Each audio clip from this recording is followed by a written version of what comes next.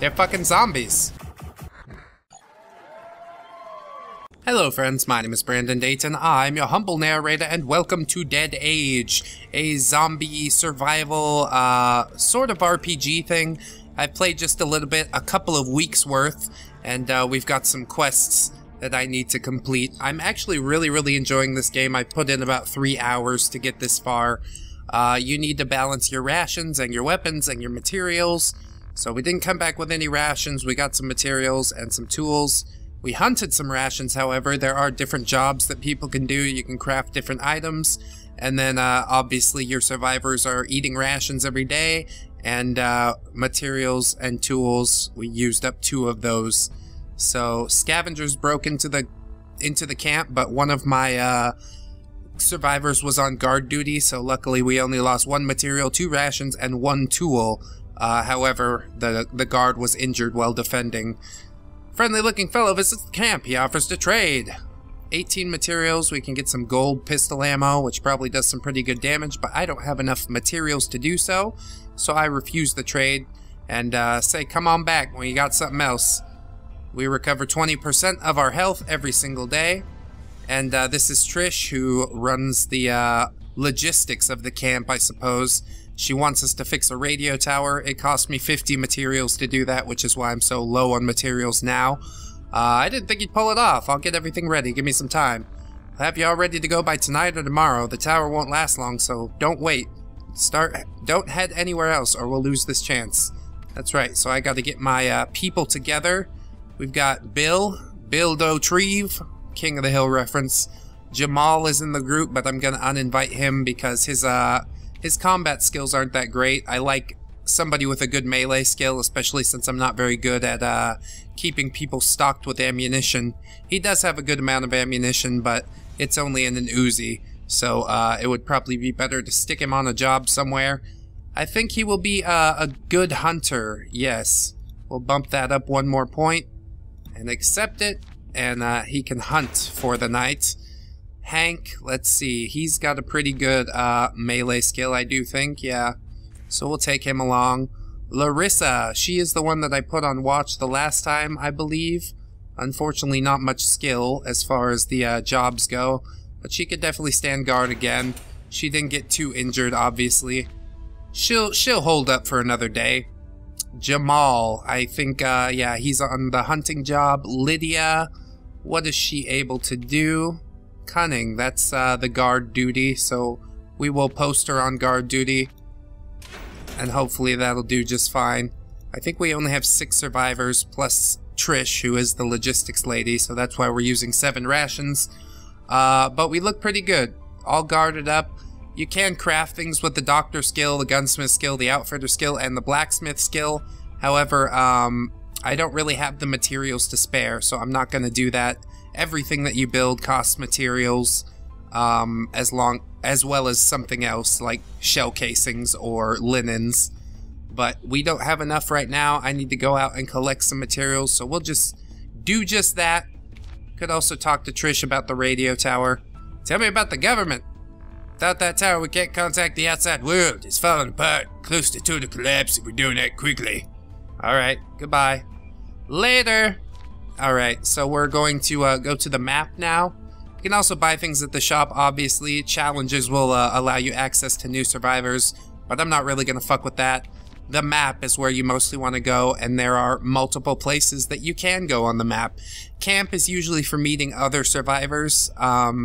You know, they'll want to have a date, a picnic or something. Larissa is currently my lady, and then there's Lydia, who is Hank's wife, and she also tried to hit on me, but I was like, bitch, you better not ruin the sanctity of marriage. What are you talking about? So I shot her down, and that's why I'm posting her on guard duty. Post them on guard duty together. Maybe they'll talk about Dayton and find out why Dayton rejected one for the other. That's right, he's a good guy. He don't cheat. Anyways, you can see frequent finds in the woods. You find a lot of food material and bullet casings, which seems like a good idea. But for both of our quests, we have to go to the highway at night. The radio tower requires me to get to Area 10, and then I'm supposed to be killing 4 more zombie cheerleaders. So hopefully we have what it takes. Bullet casings, trap parts, leather clothing in the woods at night. camp, ammunition, engineering, and medical supplies. Obviously the best, but you can only do it when you have another survivor who wants to meet you there. Highway during day, medical components, old clothing, old weapon parts. Highway at night, bullet casings, new clothing, new weapon parts. So we will do the highway at night. Obviously there are more zombies there during the night, but that's just fine. This is it. You think to yourself as you sneak through the night towards the radio tower, it's not going to be easy, but everyone's depending on you. Hell yeah, they are. So, when you advance to an area, this is somewhat like a couple of games that I've reviewed before. You'll see all of the enemies listed here, and sometimes they might come in wave, and the waves will be listed as well. So we've got zombie cheerleader, a suit, and an undead nurse to deal with. And obviously we could, if I had some medical supplies, they'd be listed on this page and I could use them to buff my dudes up a little bit more. Could change out gear, which might be a good idea, except I don't have a whole lot. I will equip this hand brace just for demonstration's sake. And we've got 9% physical defense, which is pretty good. And then some resistance. My other characters don't really have clothes on, which might be a mistake. But their health is pretty good compared to mine, I suppose. As long as we're over 300, I'm pretty comfortable. We'll probably take 10 or 20 damage per fight. So we'll see how it goes, and keep them fingers crossed. So, every zombie has a special move of some sorts. Obviously, the undead nurse can heal other undead, and she can also deal poison damage. Zombie cheerleader offers a buff. The suit can bite people or stun a target. Bite obviously causes a little bit of bleeding. My character right now, Dayton, he's the one who's moving first, as indicated by the left top over here. And basically I have something in all of the skills. So we've got the melee, obviously the most used, just because you're not using ammo for that. Then I've got some handgun stuff, which comes in pretty damn handy. Engineer skill can build traps and things like that. Medic skill, we can do a little first aid on other allies and recover them from stuns. And then we can do combat readiness to get an action point up. And most skills do cost an action point. That's why these two are grayed out, because I need two action points to do so. So I think the first thing we're going to do is just bop this nurse. Boom.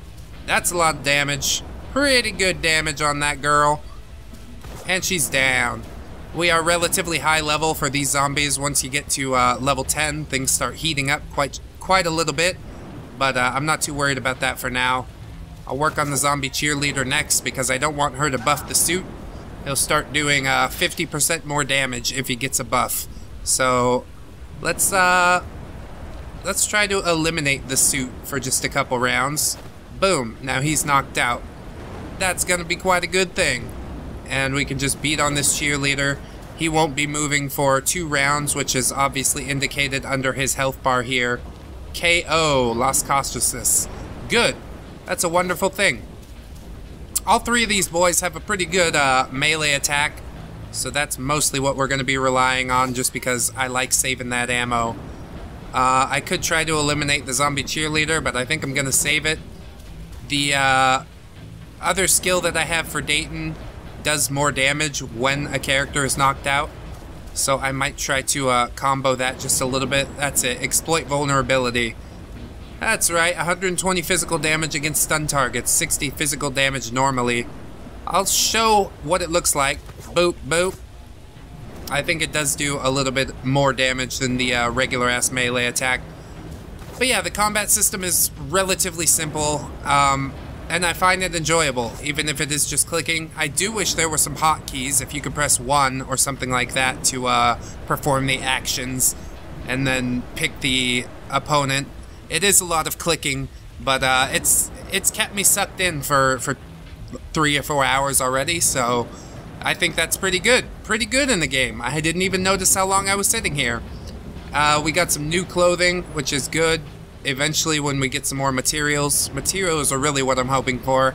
And then occasionally when you're moving between areas, you'll get a random event like this, an abandoned rest stop. We might be able to find something edible, so we will go inside and try and loot. We did find some rations, which is just wonderful. And 8 more areas to go, so we'll see how it happens. Alright, we have made it to area number 9. We got some steel, which is going to come in quite handy. Oh, another random event. They do occur relatively often. I will try and loot the van. And we did get some materials. Obviously, I've been stacking some materials along the top of the screen. And we made it! We climbed the tower and prepare for a long night of hard work. It's gonna be worth it, Dayton. Now we can finally find out what's going on. Maybe the government's starting to get a handle on things. I doubt it. Alright. This is a huge victory for the camp. Wonderfully done. Although I didn't eliminate all the zombie cheerleaders that I should have. Hooray! We hunted a bunch of rations. We used all the rations we hunted, but we did find some as well. Did somebody steal some stuff during the night? No, they didn't. They got scared off by my 2 guards. Trish called everyone together in the cantina. You take a seat at the bar while she shakes her blonde hair from her face and tries the radio. Well done, Dayton. This must be celebrated. I have to admit, I didn't think you'd manage. Good thing you're always good for surprises. Quiet, everyone. I think Trish has got something. The radio comes to life as it finds a signal. The station's running a government message on a continuous loop. Please remain calm. On the 27th of July, we'll be evacuating the city. All surviving citizens are called to gather inside the National Bank. Until that time, take precautionary measures. Be assured that the evacuation will take place on July 27th. Military personnel will provide you with assistance upon your arrival. We didn't notice any of this going on. That's day 33 by the camp calendar. That means we need to find a way into the city, Sheriff. Finally, we have something to work towards. The government's gonna save us. Yeah, right. This is why I became a sheriff. It sounds too good to be true. We haven't seen any helpful military so far. The only ones we can rely on are ourselves. That does sound like me. Don't be so pessimistic, Dayton. This is fantastic news. Our new goal is the city. Okay, I'll find a way in. Now we just have to survive until day 33. I'm sick of this. It's their job to help us. I'll try tuning the police radio on an emergency frequency. Thanks again, Dayton. We never could have done this without you. You breathe a sigh of relief. There's finally a light at the end of the tunnel. Hooray! Maybe later. Some punks were sighted nearby. They specialize in breaking and entering. We need experienced guards on duty to prevent harm. I recommend training at least 1 to expert level. In the cantina, you find an exhausted Trish tending the bar with Bill for company. He turns towards you as you enter. Hey Dayton, I have an idea for the next time you decide to gather rations. Check this out. We head out at night, hit some rest stops. There should be exactly 3 of us for the job. If you want to know more, talk to me again. Well, looks like Larissa's leveled up from her little jerby jerb, so that's pretty cool. But first I want to talk to Bill. Search rest stops with Bill and 1 other companion. Okay. Why does it have to be at night? I made some notes on rest stops worth checking out, but undead tend to gather there during the day. Going after dark makes them safer. Again, yeah, right? Can't just the 2 of us go? Oh, he has a thing for Bill. I mean, I have a thing for Bill. We'll drink beer in the alley and we'll go, yep, yep, yep, yep. The points we're hitting may be safer at dark, but the highway's still more dangerous after dark. I don't want to take any chances. Alright, I'll find someone to come with us. Later. Hooray! Now I need to go to the jobs page and see what we're looking at. Jobs. Larissa has some experience. I do need to get her some medical skill. I will keep those changes. And I'd like to level up the engineer skill as well, so we can make a bear trap. Snap these fucking zombies up in a bear trap, son! Assault rifle is what I'm working on. Unfortunately, I can't take anything away from the handgun level. I've already put some junk in there. That's alright. We'll get that engineer bit up. Just a little bit. It costs so many points a little bit later in the game. But it's worth it. It's fucking worth it. Larissa and Lydia, you're on guard duty. Jamal's our hunter. Who else we got? Yeah, I think everybody else is good. I think we're pretty good. I did get a couple of burgers yesterday, so I'll feed them to myself. To myself! Wonderful. Oh, and you can also see at the top, zombie threat and punk threat. So, unfortunately, I didn't kill enough cheerleaders to get the zombie threat down, so we will need to be extremely wary. Highway at night. One more time. One more time. Here we go. Hopefully it's going to go a little better this time. Despite the extra security of an additional companion, Bill shifts nervously from one foot to the other. Are you sure we have enough weapons? I don't want to overestimate our chances. If you're not sure, we should turn back. Those rest stops aren't going anywhere. You sure, Bill, that you have enough equipment to continue? I'm relatively sure. Maybe. Oh, we can still kill one more zombie cheerleader, and then we'll win. Hooray! I really want that zombie threat to go down, because they will raid your stores and take your food, although I don't know what they'll do with it, because they're fucking zombies. They don't eat that. They eat something different. 2 hits will take that guy down. I like that things can't be dodged in this game. Sometimes your enemies will block. There are quite a lot of stats to go over, but that could probably be found on the wiki or something like that. We just playing the game. We just playing the game right now. I don't want to sit here and talk to you about stats and whatnot. That's not interesting. Trip that fucker. Yeah. Now we're not going to be taking any damage from him, huh? We should be able to beat him to death in this round. I don't think I need to waste a turn on breakthrough or anything. It's actually not a waste.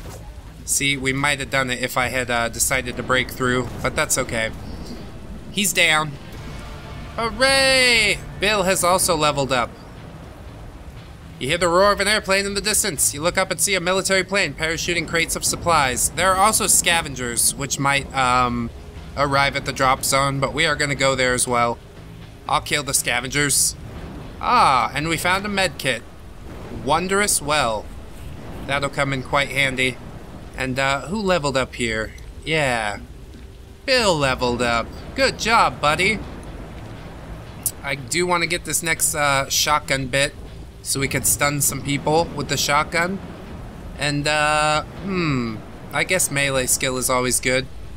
Job skills are also always good, but, I tend to take these 2 boys with me because they have the highest attack rating, or melee attack rating. Here's the zombie cheerleader that we need. So I'll beat up the nurse first, because that seems to be a wise idea. So she can't heal herself or others. Boom! And she's got a relatively low health pool as well, so that's a nice thing. Go ahead and let Hank do the honors of lowering the defense of that zombie cheerleader. Hopefully they're not going to beat up on me too bad. Exploit the vulnerabilities. Bleh, bleh. KO is different from stunned, as I've come to find out, but that's okay. We gonna beat her down real quick. Bleh. Done and done. And then we just got one more boy. One more boy. I'm gonna lower that defense, and we'll see. Oh, good job. Bill. The Bulldozer. Feeling of triumph comes over you as you realize you've met your quota and reduced the threat facing the camp. The other survivors will be grateful to you. It doesn't seem like the threat's gone down quite yet. Maybe it takes one more day. And here's the abandoned restaurant. 1 of 3 that I'm supposed to get to.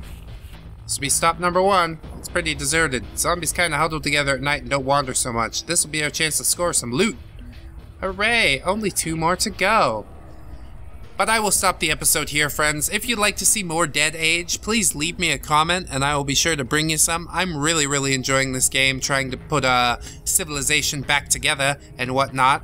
So please don't forget to like, comment, and or subscribe. Let me know what you think. Let me know if you bought the game for yourself. And I think that'll be pretty cool. And if you do any of the above, I will send you a hanger, a plastic one. It's pretty nice. You can't use it to abort babies, though. You need to use the wire one for that. That's not a funny joke, is it? It's kind of funny. Anyways, friends, thanks so much for watching. I'll see you in the next one. And until then, friends, bye-bye! 1, 2, 3, 4. Goodbye, goodbye, see you again. Goodbye, goodbye, see you, my friends.